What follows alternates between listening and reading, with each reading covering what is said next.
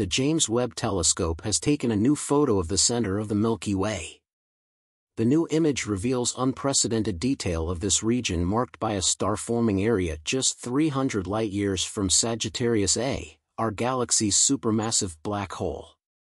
The details of the heart of our galaxy have been revealed through gas and dust, thanks to near-infrared camera technology, producing unprecedented images of great scientific value.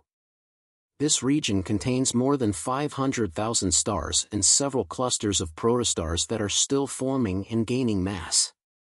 The center of the galaxy is the most extreme environment in it, explained University of Virginia professor Jonathan Tan. Until now, astronomers have not imaged this area in such detail and resolution.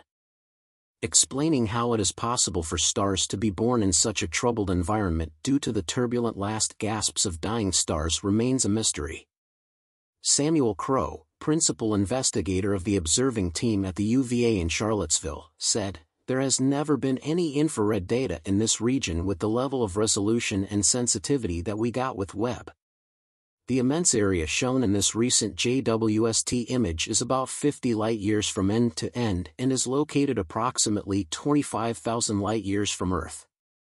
According to NASA, the galactic center is close enough to study individual stars with the Webb telescope. At the center of this region is a massive protostar with a mass of 30 solar masses. It blocks the light behind it, making its surroundings appear less crowded. NIRCam also recorded a large-scale emission of ionized hydrogen. This is the blue area at the bottom of the image. This effect likely occurs because young, massive stars emit high-energy photons, but the size of this region was a surprise to scientists.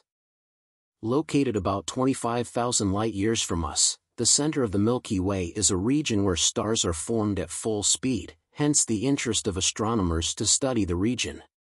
The galactic center is the most extreme environment in the Milky Way where current theories of star formation can pass the most rigorous tests, said Jonathan Tan, one of Crowe's supervisors.